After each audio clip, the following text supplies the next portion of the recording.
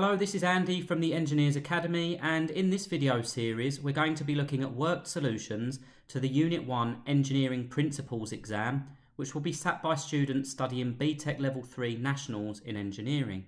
Now, the document that we're going to be referring to today are the sample assessment materials that are or have previously been provided on the edXcel website, and the document that we're going to be referring to in particular is Issue 1 of the sample assessment materials. Question 6 requires us to calculate the magnitude and direction of a resultant force, and the scenario states the following. The diagram represents the tension forces acting on a single point in a structural framework. Calculate the magnitude and direction from the horizontal of the resultant force for the system of coplanar forces shown in the diagram.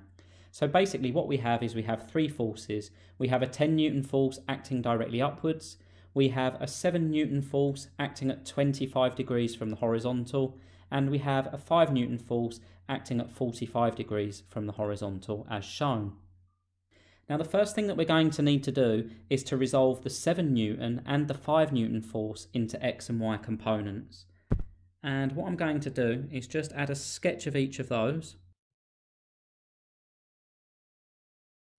We have our 7 Newton force, meaning the hypotenuse of that triangle is 7 newtons, and down here we have our 5 Newton force, meaning that the hypotenuse of that triangle is 5 newtons.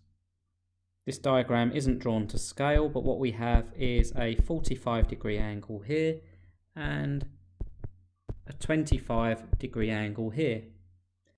So we need to find the X component of our 7 Newton force, which is represented by the line at the bottom there, and we need to find the Y component, which is represented by the vertical line. And then we're going to repeat that for the 5 Newton force. So we're going to need to apply trigonometry to this problem. And we have a couple of equations that we're going to apply, and I'm not going to spend a lot of time explaining these. The details of these are available in the courses that we offer through the Engineers Academy. But basically, we have one formula that states the adjacent is hypotenuse cos theta, and the opposite is hypotenuse sine theta. And we're going to label each of these triangles. We know that the longest side is the hypotenuse. We know that the side opposite the angle is the opposite, and we know that the remaining side is the adjacent. And now we can do that for the 5 Newton force. We have the hypotenuse, we have the opposite the angle, and the adjacent is the remaining side. So what we're going to do now is we're going to calculate the X and Y components of the resultant force. And the X components of the resultant force is going to be all of our X components added together. And by X components, we mean the horizontal components. And then we're going to calculate the sum of the Y components of the resultant force, which is all of the Y components added together, or all of the vertical parts. So down in our working area, we're going to start with the X components, and I'll just write X comps for now. X components are horizontal components.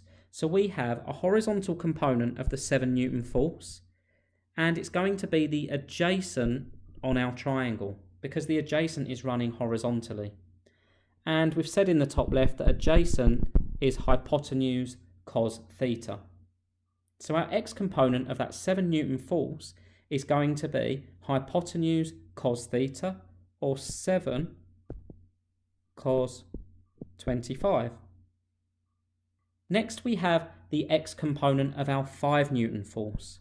So again, referring to our diagram that we've just sketched, the horizontal component is the adjacent. But we need to be careful here, because the 5 Newton force is acting down and left, so this direction here, our X component is going to be negative because it goes from right to left. So we need to minus, adjacent is hypotenuse cos theta, so we need to minus 5 cos 45 for our X component. And finally we have the 10 Newton force, but that 10 Newton force acts vertically, meaning it only has a Y component, it doesn't have an X component. So the X component of our resultant force is the sum of the X component from the 7 Newton force minus the x component of the 5 Newton force. And that gives us an x component equal to 2.8086 to 4 decimal places. Let's repeat that now for our y components. So y comps. And we'll take the forces in the same order. So first of all, we'll begin with the 7 Newton force, which has a y component of 7 sine theta, and it's acting upwards, so it's positive. So we have 7 sine theta, or 7 sine 25. And the y component, as before, is acting downwards from bottom to top, meaning that it's negative. So we need to minus 5 sine 45. But in this case, we also need to take account of our 10 Newton force, which has a y component of 10 newtons. It's acting directly upwards. So to that we need to add 10. And that will give us the y component of our resultant force. So we have 7 sine 25 minus 5 sine 45 plus 10, which equals 9.4228. And again, that's accurate to 4 decimal places. Both of these components, x and y, are in newtons. And the other thing that's important to note is that they're both positive. Now, we don't have a great deal of space to work here, but what we have is we have an x component of plus 2.8086, and we have a y component of plus 9.4228. So I'm going to use some of the space in the section below to re-sketch the resultant force.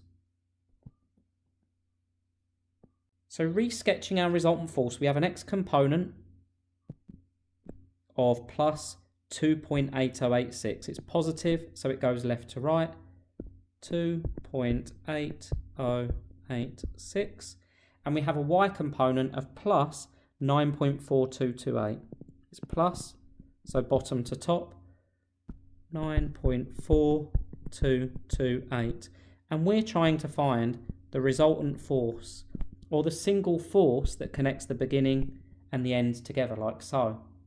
And we're also trying to find the angle, or the direction, which will be represented by this angle here, which I'm going to call phi.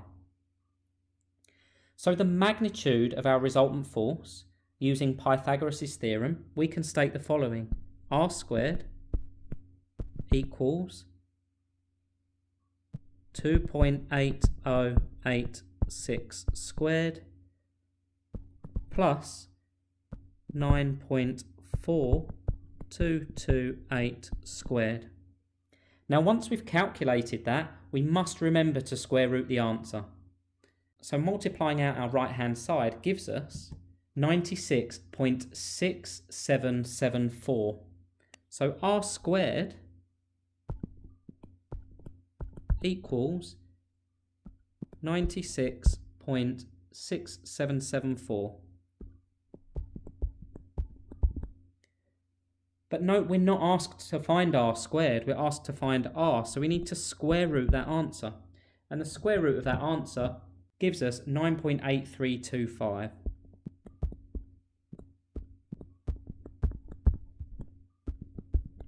Now, I'm working to 4 decimal places there. That may be a little bit excessive, but the question doesn't specify how many decimal places to state your answer to, so I'm kind of erring on the side of caution here. Now, finally, we need to calculate the angle. And what we can use here is the equation that states that tan phi, or tan of the angle, equals opposite over adjacent, or TOA in soccer TOA. The opposite, or opposite the angle, is 9.4228, and the adjacent is 2.8086. Therefore, phi is going to be tan to the minus 1 of the answer that we get when we do 9.4228 divided by 2.8086. Now, 9.4228 divided by 2.8086 is 3.3550 to 4 decimal places. But I'm going to keep the full calculator display, and I'm going to do tan to the minus 1 of answer. And that gives me an angle of 73.4 degrees to 1 decimal place. So thigh equals 73.4 degrees to 1 decimal place.